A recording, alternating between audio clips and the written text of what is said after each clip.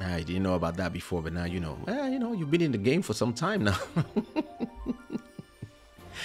You know, the only thing about you, Sev, that is, I would say, that is sad, is that all this time you didn't release music. So when you come back in the game, if it's like if nobody knew you, because it's been so long since you released a track. It's been like, last time you released a track was, I don't know, 15 years ago. That was a track that I produced. I don't know. I wrote that track. I don't remember, but and I've seen this with a lot of artists that they do some work and then things go bad with the label, and I think you were signed to Section Zouk, if I remember well, directly. And whatever happens and things don't compute, and then you don't do nothing for all this time. When you come back, and especially in these times, everybody kind of moved on, and the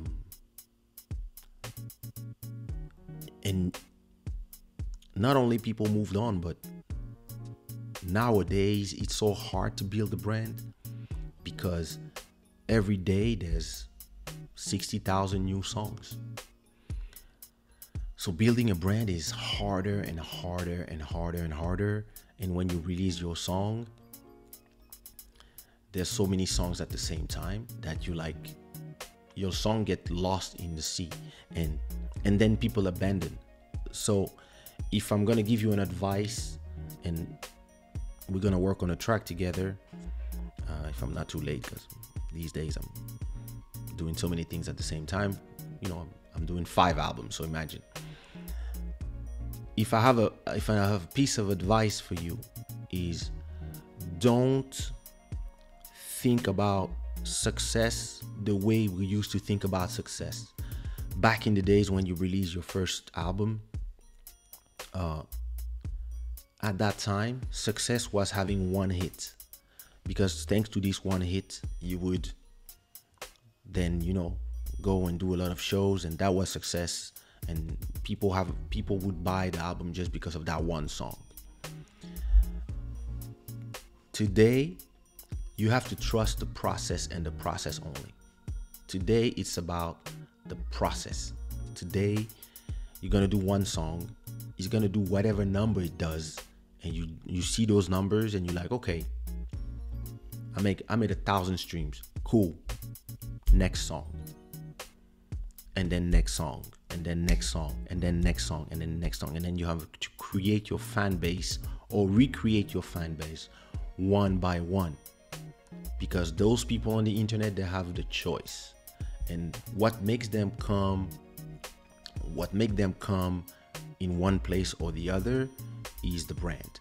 And what is the luck we have, those who stayed active for all these years, is that we build strong brands.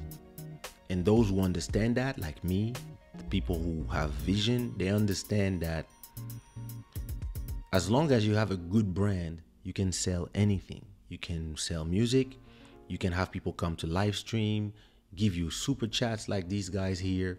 You can do movies, you can write a book, you can do anything, and people trust what you say because your brand is solid and has been there for a long time.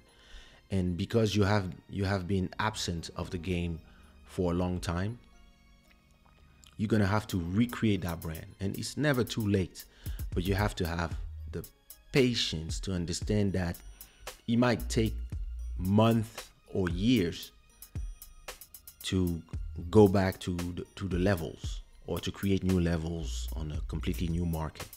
So I really hope that you have in mind, and that if the first song is not whatever you think it is, it's just because it's one drop in the middle of the sea, and the only way to exist today in the sea is to build islands. And you build islands with a lot of songs.